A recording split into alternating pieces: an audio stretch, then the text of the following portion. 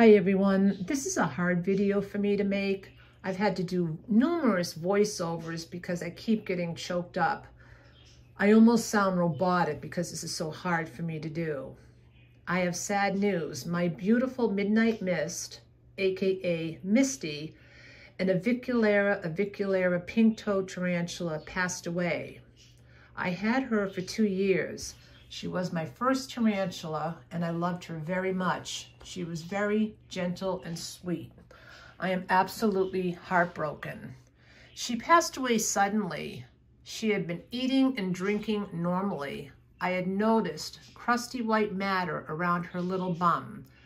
I began researching what this was. I found out she had a fecal impaction.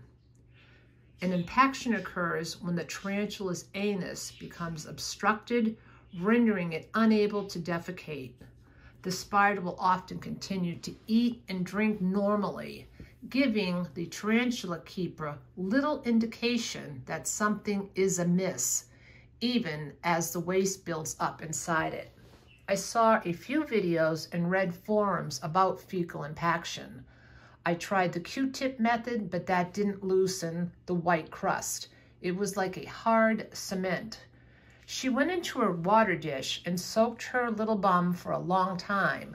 I saw a lot of white feces come out. I felt so hopeful that she was going to be okay. I went to bed and woke up and found her in the death curl. She had passed away sometime that night. Misty was very special to me.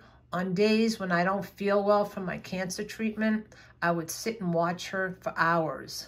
I always felt so happy watching what she was doing. I love you, Misty, and will miss you forever. Thank you for being such a sweet tarantula. Many people got to know you via my videos and Facebook posts. Some people told me that they were terrified of spiders, but seeing Misty made them feel happy. She brought joy to many. I only got pictures of the fecal impaction. I never took a video of it. Rest in peace, Misty. I love you.